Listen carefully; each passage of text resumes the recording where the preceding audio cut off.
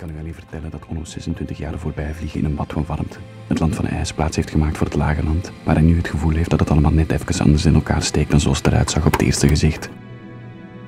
En u weet wat ik heb gezegd over dat eerste gezicht.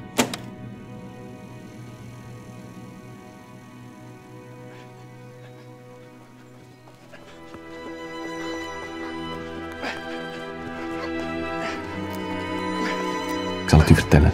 Het verhaal over Onno de Onwetende, die het slachtoffer is geworden van het vriendengevoel.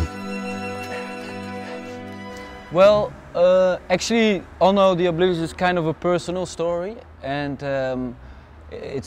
it's about a character who is actually going through his past, things that he witnessed when he was younger. Like, for instance, the news that he heard his father had cancer, or love in Zambia, which didn't turn out to be good. And I thought, okay, it's not going to be a film which we are going to follow the psychology of the character. So it's going to be more like Bresson said, to use a model.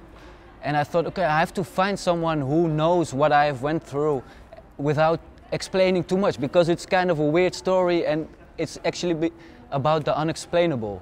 And then I thought, well, there's only one guy who can do this, I think, which is my brother, who happens to be an actor. So actually, when I started writing, I knew he was going to play it. And we also wrote some of the voice-over texts together, and so that's actually how it started.